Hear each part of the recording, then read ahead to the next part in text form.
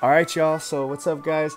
So this is how I became a world champion. This right here was the IBJJF No-Gi World Championships. It was held here in Anaheim, California. This was the purple belt heavyweight adult finals.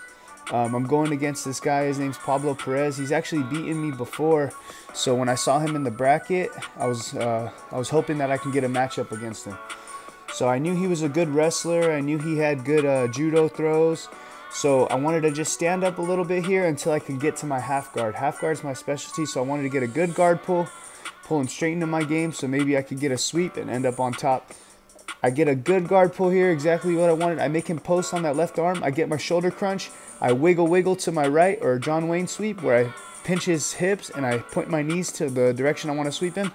Here he has the underhook now, so I don't want him to try to take my back. So I disengage, I stand back up, I get my body lock. He has great judo. He freaking tosses my shit right here. Highlight reel toss. He tries to go for a guillotine. I get my bald head out of there. Boom. I sneak out. I get back on top. I get my body lock.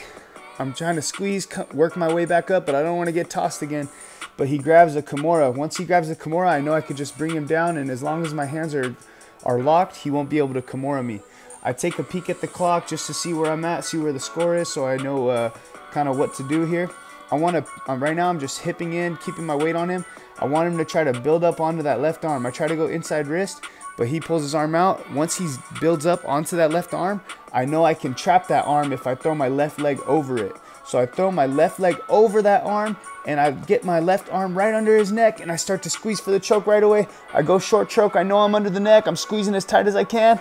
I get the taps, and then all the emotions pour out of me. I start crying like a little bitch in front of all my friends and family. I'm just soaking it all in right here. I just put a lot into it, man, and it meant a lot to me. I realized what just happened. I wiped the tears, flex on them. I'm fired up now. Super pumped up to be a world champion and get that win back over this guy that's beat me. I look to the family that's cheering me on. Respect my opponent, and I got the win. World champion, baby. This was a crazy day. I ended up going on to the open class and winning double gold as well. Maybe I'll post the finals of the absolute after this.